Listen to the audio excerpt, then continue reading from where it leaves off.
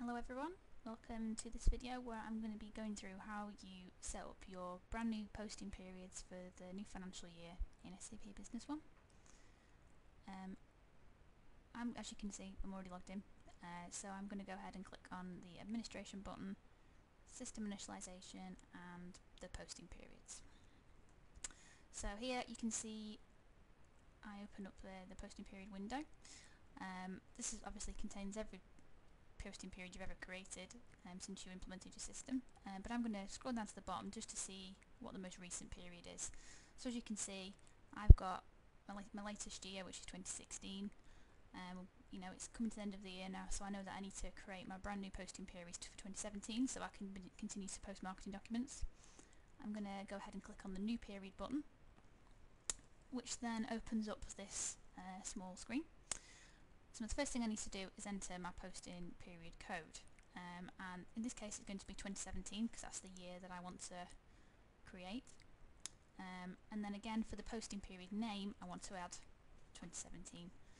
You don't need to add any dashes or dash ones or dash twos because SAP is going to do all that for you when we select the sub-periods. The sub-periods, speaking of, are going to be months, so I'm going to select that, and the number of periods defaults to 12. So coming down again, looking at the posting dates, because when I set up my system, I stated my financial year starts in January, you can see that SAP knows that, and it's gone and created, you know, it's saying that these are the length of the year. Obviously, if you had a system date that was, you know, your financial year started in April, yours would default to April. You can see there it states the start financial year and the accounting year. So now I'm going to go ahead and add this, and you can see automatically all of the periods have been created.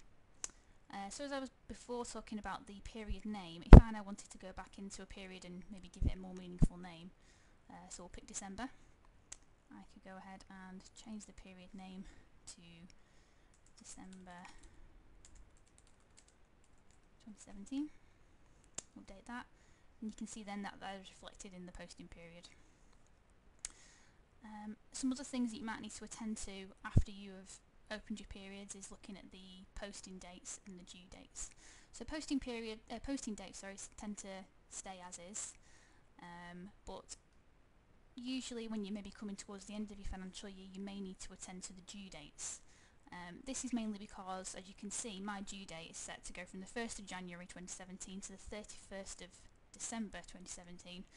But as I'm coming towards the end of December, I might then need to post invoices that have due dates that go into the next financial year, so into 2018. So it may be then that I need to go and extend that due date to, you know, the 31st of the 1st 2018. And that will, doing that, will stop any of your users seeing any error messages or anything talking about date deviates from permissible range. So that's one thing to look at. So I'm just going to click OK, and that'll take me back to the posting period box. So really that covers how to create your posting periods and any kind of amendments you might need to make later on. Thanks for watching this video, and have a great day.